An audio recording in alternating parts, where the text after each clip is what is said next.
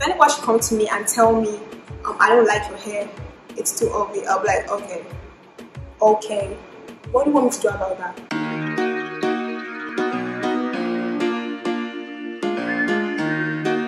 Hello guys, welcome back to my channel. What's up, how you all doing? Hope you're fine. Okay, if you haven't subscribed yet, I don't know what you're doing, I don't know what you're doing. Okay, and if you haven't watched my previous videos, please go and check them and come back here because they're kind of related, you know, in a way. But you know, let's get started.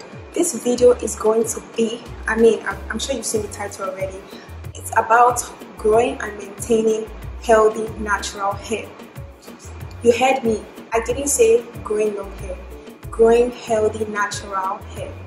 Okay, now I just want you to understand that it's better for you to focus on growing healthy hair than growing long hair, because at the end of the day, if you're trying to grow healthy hair, your hair will get longer. Period. My first point in order to ensure that you're growing healthy natural hair is, one, to love your hair. Yes, you have to love your hair. Okay, you have to love your hair. And you guys will be wondering, like, how do you expect me to love my hair? By not comparing your hair with other people's hair. Don't compare your hair. Do not compare your hair. Okay, love your hair. Whatever is growing out of your scalp, love it. Even if it's dry, even if it's hard to detangle, there's always a way to work it out, guys. If you hear any background noise, I don't know what's going on this roof, but people are just, you know, constructing something. But yeah, whatever you saw in your hair, just love it. Take care of it. Like, be ready to take care of it. If you don't love something, you're not gonna think of how to take care of it. You're not gonna give it attention at all. So you just have to love your hair. Okay. Never allow negative comments to affect you. If anyone should come to me and tell me, I don't like your hair, it's too ugly, I'll be like, okay, what do you want me to do about that? I hate myself because I have natural hair. You are on your own. So when these haters tell you they don't like your hair, you tell them, get behind me. Yeah, I said it. Tell them, get behind me. Okay, a second point here. You guys are going to come for me because you guys will be like, oh yeah, that's what they all say, blah blah blah. But you need to eat right. You need to drink water properly. You need to at least consume at least 4 liters of water a day for you to know that you're drinking water properly. I know it's hard to drink water and all that, but you need to try. You need to try. Now I want you guys to think about this. Imagine you're trying to plant a bean seed, you know. You put it in the soil, you just leave it in the dark, no sunlight, no water. You really think that plant is gonna grow? You think the seed is gonna turn into a green plant overnight, just like that? No. So that's exactly how you should see your hair. Okay, imagine your scalp is the soil, imagine your hair is the green plant growing out. Okay, in order for you to grow it and maintain it, you have to keep consuming the right things. Okay, eat vegetables, eat your food. The nutrients in your food are good enough to provide the right vitamins for your hair.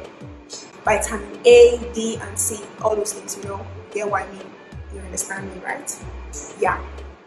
Yeah, you're following. So eat right. Your diet is very important. Don't go and be eating burger every day, no water, nothing, and you really expect your hair to grow. No, it's not gonna grow. Number 3, you know how I just finished talking about how you should eat the right things and drink water. Also, what you're putting on your hair is very important. You have to know what you're putting on your hair. You have to know if what you're using on your hair is good for your hair. And you need to be consistent with what you're using that is good for your hair in order to help your hair grow and maintain its healthy texture and everything. You feel me? Yeah? You feel me? Always put water in your hair. I don't mean go and take a whole drum of water and go and put it in your hair every day. No. I mean like every 2 to 3 days or something, you can take your spray bottle or whatever it's called. You spray water on your hair and you just keep it moisturized. Depending on your kind of hair, your hair may like warm to hot water. Your hair can like cold water. My hair loves warm water because I don't know, it just loves it. My hair gets really hard when I put cold water on it, okay? Now, depending on your kind of hair porosity as well, it could also affect the kind of water you use on your hair. I'll be doing a whole different video about hair porosity, so please put on your post notifications, subscribe, like, and just keep watching. You know, my upcoming videos will be more detailed than this video, you know. You get what I'm saying? Guys, I don't know why I keep using my hand to talk, but you know, it's just something that happens when I'm talking and when I'm really saying something that I'm really passionate about, like natural hair. Natural. Guys, I want to show you my shirt. I don't know if you can see it, but it has like this whole Afro thing. You know, let's enjoy the natural hair vibe over here. Yes. Okay, so yeah, I'm going to talk about porosity in my other videos. Water, you need to know the kind of conditioner your hair loves, your leave-in conditioner, the kind of creams your hair loves, the kind of oils your hair loves. For example, my hair does not like coconut oil at all. Like, I remember when coconut oil was all over the internet, you know, you use it to pre-pull, to detangle your hair before washing. Yo guys, I tried it for my hair, and the kind of Ella, oh lord, it made my hair so strong, so hard, and brittle. Like, I was just like, you know, I'm probably not one of those people that should be using coconut oil. So ever since then, I never used it on my hair. So you have to find a kind of oil that your hair loves. I use tea tree oil for my scalp. My hair is flourishing, guys. Look at my hair. In my last video, yeah, I did this twist after trimming my hair. I just twisted my hair up, and I think it came out well. It came out fine, you know, like, it's not too defined, but at the same time, it's okay. It's okay, you know. I don't know, I'm really feeling myself today. You know why I'm so excited? I'm so excited. I'm always so excited to talk about natural hair, guys. I don't know why, but it's my thing. Okay, so I just finished talking about what you put in your hair, how you moisturize your hair. Just, water is the most important ingredient. Don't ever leave water behind. What else? You'll be deceiving yourself. Imagine us watching a plant and you really think it's gonna grow. Exactly. Now, do the same to your hair. You have to water your hair. It's a plant. Take it like that. Now, your hair accessories. When it comes to detangling your hair, okay? You finger detangle with whatever thing you want to use to detangle, whatever oil or whatever leave-in conditioner you want to use, or I don't know. I mostly detangle my hair with water and it's just fine. If you want me to do a video on not just using water but like using some other kind of moisturizer to detangle my hair, please let me know in the comment section, because I've never really tried it, but I'll do it for you guys just to see the difference between people and just normal water, okay? But yeah, detangling your hair with fingers, just detangle. If you haven't seen my video on how I detangled my hair with a brush, go check it out. In the video, I detangled my hair with my hands too, so you're gonna see how to do that in case you don't know. You could also use a detangling brush. Not everybody uses a detangling brush, but if you really want your hair to, you know, be smooth and everything, you could go ahead and use a detangling brush. Whatever method that works for you, use it, okay? Don't go and be following everybody just because I'm doing one thing, okay? So, other hair accessories like your sleeping bonnet, your do-rag, silk pillowcase. If you don't have a silk pillowcase, that's fine. You can get yourself a bonnet if you're a girl. You can get yourself a do-rag if you're a guy, okay? Like, just to protect your hair when you're sleeping. Not just when you're sleeping. You can be on the couch and your hair is like rubbing up, you know, the oils are coming off your hair to the couch, you know, because, you know, the material of the couch, you feel me? So what you should do is, let's say you're sitting on the couch, you're just laying on it, watching a movie or something, you wear your do-rag, you wear your bonnet. That way, you're protecting your hair from the, you know, material of the couch that may be affecting your hair and removing the oils or moisture from it. Okay, that's just, it's very easy. And when you're going to sleep, like, you don't need to, if you usually forget to put on your do-rag or bonnet before sleeping, what I usually do is, when I wake up in the morning, I remove my bonnet and I just put it under my pillow, okay? So when you go to bed, once you just get so comfortable and you're like, oops, I forgot to put on my bonnet or my do-rag, you just put your hand under your pillow and boom, you got it.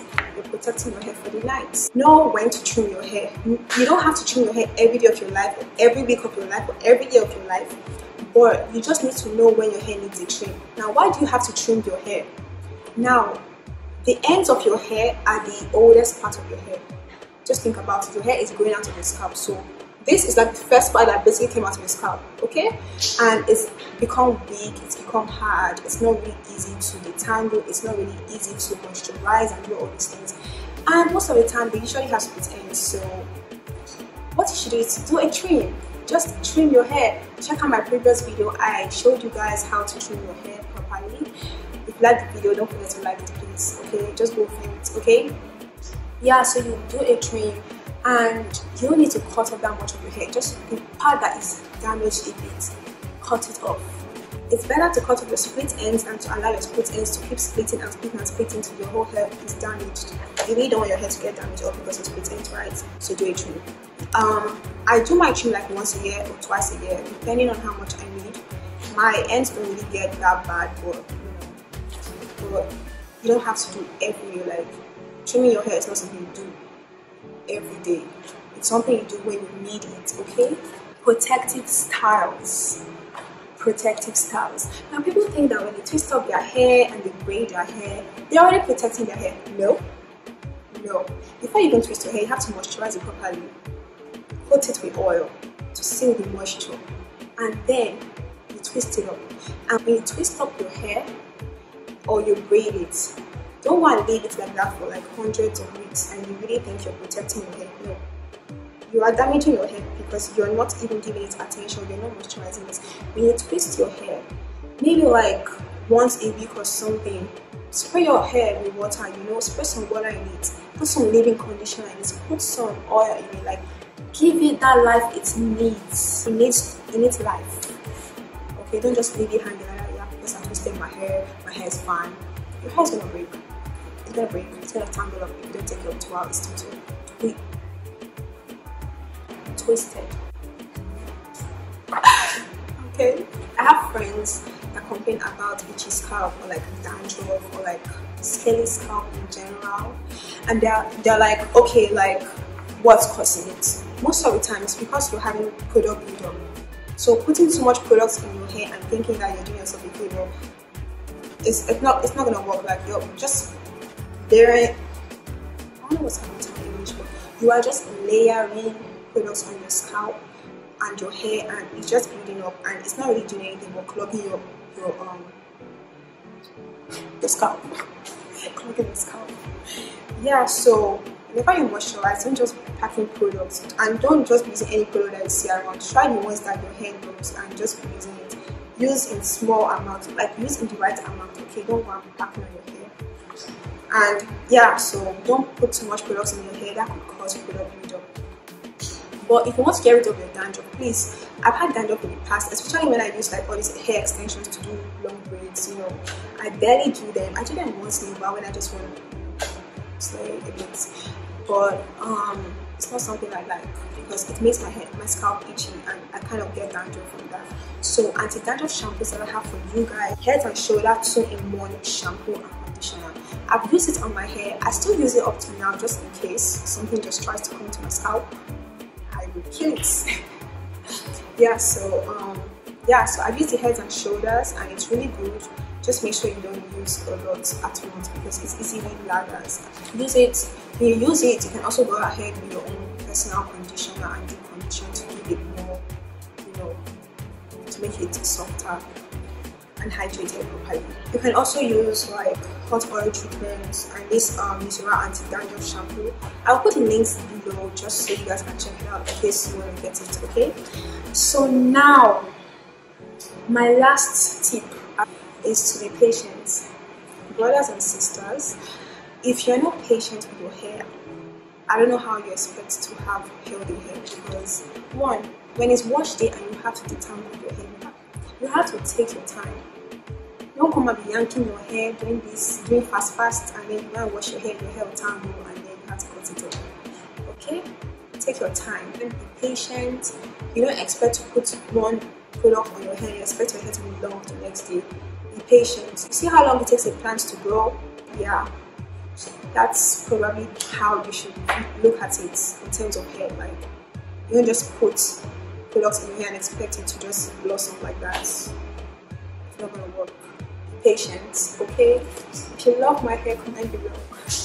I'm feeling my hair. Can't wait to do more videos for you guys. Like, you guys, all the points I just gave you, I know they're summarized, but I'm gonna do like more detailed videos on each point I gave, especially the moisturizing and the vitamins and hair accessories and everything.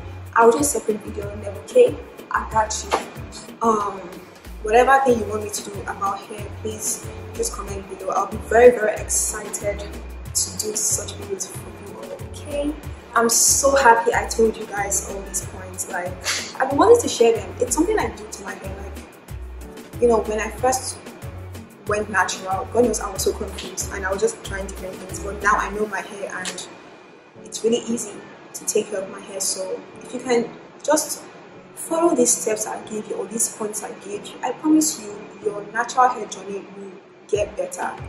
And the more you learn more about your hair, the more you use the right things for your hair, trust me, your hair will flourish, okay? Your hair will flourish. No, I didn't just try to do that.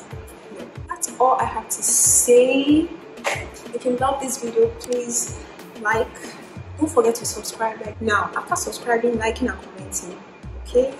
Go ahead and share with your family and friends. Thank you very much. I love this support. Okay, keep supporting me.